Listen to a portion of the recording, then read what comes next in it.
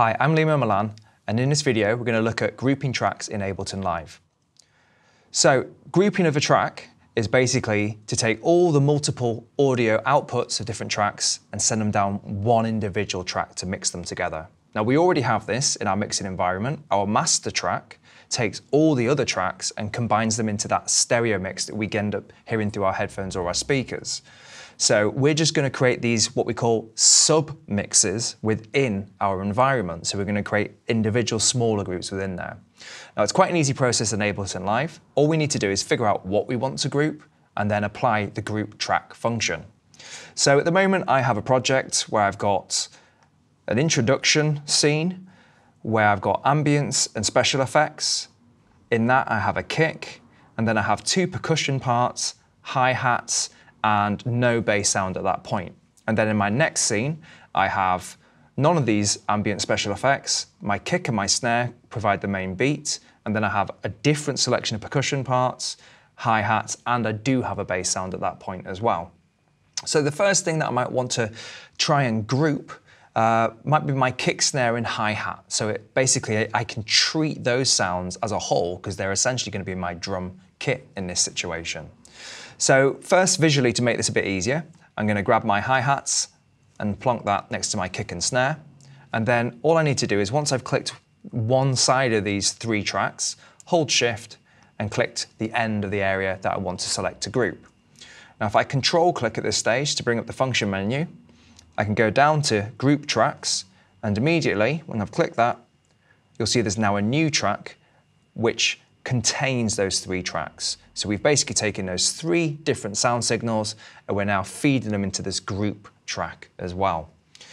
Now, the advantages of being able to do this means that if you want to add some processing to the drum sound as a whole, we can do this on the group track rather than trying to add it three times to each track individually instead.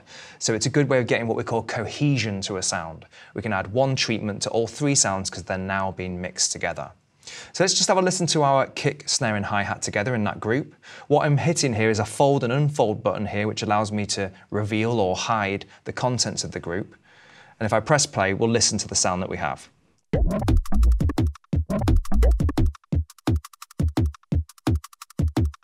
So now I can easily manage those three sounds. Let's have a look at one of the presets which might enhance our drum sound for our main drum kit. So I'm going to go to Audio Effect Racks, which are a collection of presets which use more than one processing unit to generate the outcome of the actual use of the effect. And I'm going to go to the Mixing and Mastering section. So just reveal that. And one of my favorite processors in this area is called Aggressive Dance Master. And it's basically just a very quick way of achieving a good sense of energy and loudness to your sound. So I just click and drag that. And remember, I need to drop that onto the group track because I want to process those three sounds as a whole. So without, it sounds like this.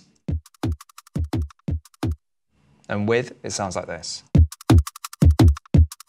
So immediately it's louder, but the actual shape of it has changed too. And the actual processor is reacting to the kick, followed by the snare, and the hi-hats playing at the same time. So the way this processor reacts is different to the way it would if I did drag it individually to the kick, to the snare, and to the hi-hat in three instances. So let's just pull that volume down a little bit. It is louder, but it's louder than the rest of our sounds in the mix. So I'll just unsolo that, and let's do a grouping again and do a slightly different function with this. So I've got my kick and my snare. And let's focus on our percussion section. So we have percussion that runs on that introduction section, our first scene, and then we have percussion that's on the main drop when the bass comes in as well. So let's listen to those parts after we've grouped them to make it a little bit easier to solo them as a whole. So highlight them all, Control and click, and group tracks. Now I can solo all the percussion parts at once and just focus on those four individual tracks at one time. So this is the percussion part for the introduction.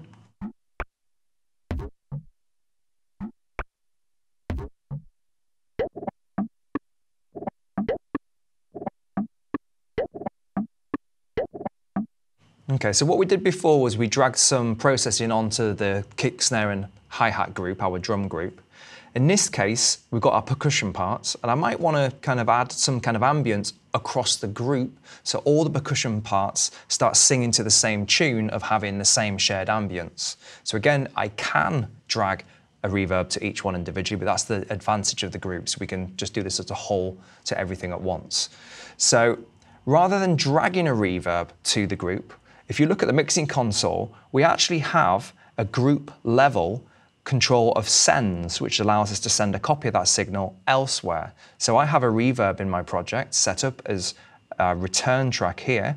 So a reverb is sitting here, and we can feed that reverb part of our group signal just by turning up send A.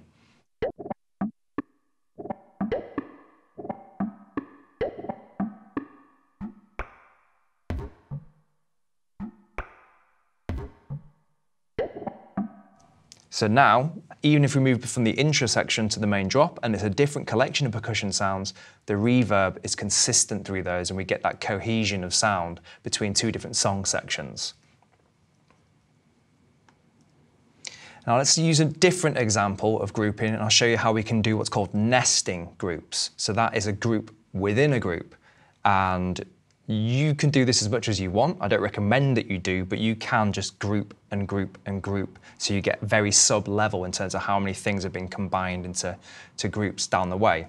But what we're going to do is give our first two percussion sounds for that main drop a slightly different treatment to the percussion sounds that are in the introduction. So we have done something first with the reverb to bring them together. Now we're going to individualize the two layers of percussion for two different song sections. So I'll highlight the first two percussions and then group those. And you'll notice now the way that the folder system looks is we have a sort of a sub-level group container which contains those first two percussion layers.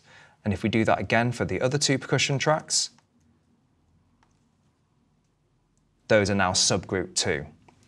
So let's focus on our first percussion group, and let's actually label these, because all I have in front of me is 7s and 8s and groups written all over the place, and it gets quite confusing. So if we control click and we do rename, this was the first group that we'd made that contained all of our percussion. So this wants to be called percussion.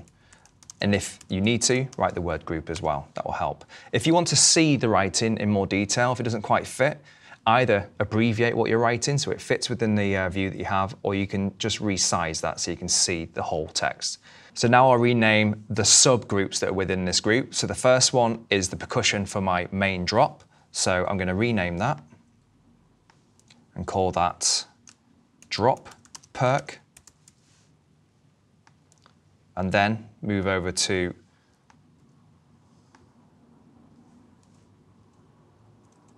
the next part, which is my percussion for the introduction. So intro perk. And we can customize this with colors too. We can control click and select from a variety of colors if we want to give those a much more visually, easily identifiable kind of look within our project. So solo can happen at group level, track level, and subgroup level, these nested groups too. So I just want to hear the first two layers that I want to focus on. So I'm thinking of something I can add to this to make it unique. In this case, I'm going to go for a plugin called Redux, which quite simply reduces the audio quality of the signal.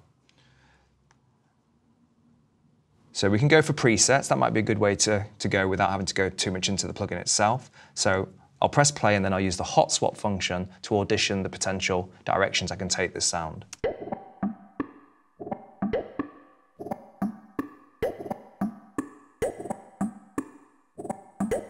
I quite like that one, so I'll go for there. And let's go to intro perk, and let's maybe go for Redux again, but go for a slightly different setting. So they have some shared characteristic, but the settings are different between those two different song sections. So intro perk, drop that on there. And that was the preset that actually dragged in at that time. So our introduction percussion sounds like this.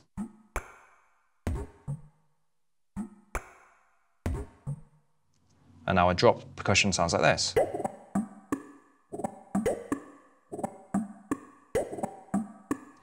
So let's put that in context of the whole project and see how this is sounding.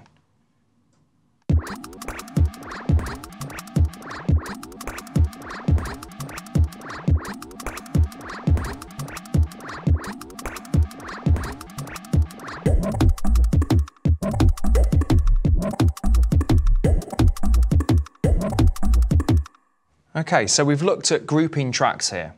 We can do it from a practical point of view of just trying to treat things in a more visually clearer way, group things and put them together based on what type of sounds that they are.